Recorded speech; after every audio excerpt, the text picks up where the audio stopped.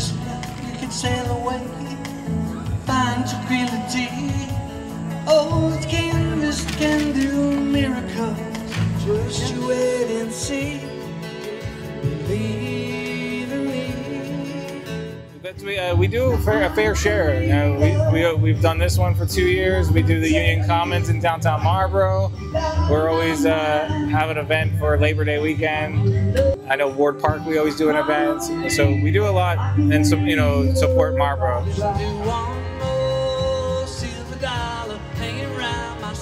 So I think it's really important because it just brings the community together and we're able to give them good, delicious Mexican food.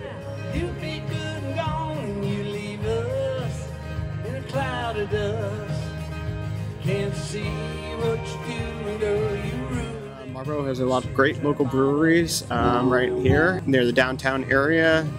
You got 3 right in that area, one of which that I used to do a little bit of part-time work alongside. This girl Robin here has the greatest design you could ever see.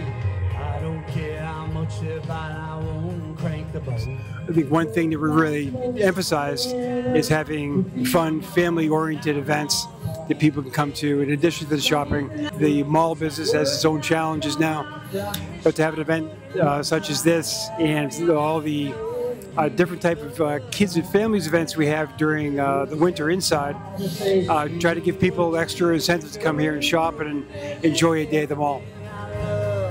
Yeah, you did.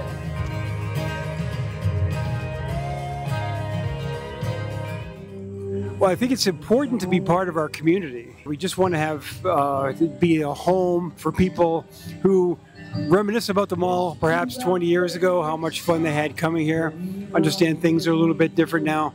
We want this to be a fun place to be, a place where the community can congregate and call home. People in the community want to see a resurgence. I think these events are a key cornerstone to our success going forward.